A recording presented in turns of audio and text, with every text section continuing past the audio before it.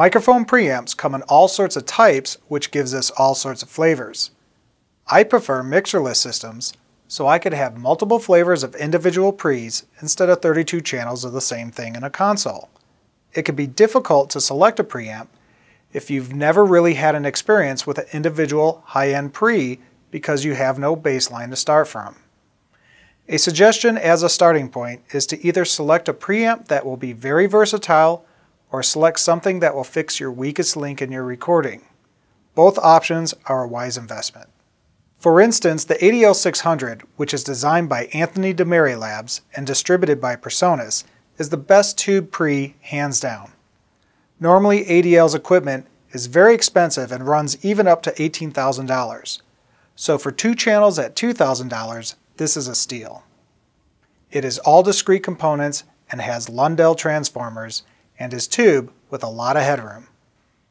You just can't go wrong with using this on any channel of a recording. This will give you not only phenomenal quality, but it will be very versatile too.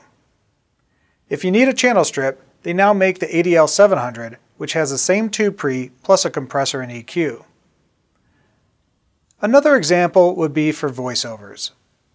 Some voiceover artists are looking for the most intelligible sound possible. In this case, I would not select a tube pre, I would select a solid state pre. This will have more accuracies in the presence and mid-range, offering more intelligibility. However, if someone has an edgy voice, you could select a tube pre to lessen the edge. Listen to these examples and listen to the difference in the presence and mid-range. Discover what people are talking about around the state, next with Here and Now, only on Wisconsin Public Television. Discover what people are talking about around the state, next with Here and Now, only on Wisconsin Public Television. One last example would be if you are looking to get a vintage tone. In this case, a very colored preamp like the original UA610 tube pre would work. I find these pre's to be excellent, but very colored. Anything I put through it sounds like a 1970s recording to me. Over time, as you collect these different flavors, you could use them to tailor your sound in any direction at any time, which will keep your recordings exciting and allow you to explore new sounds.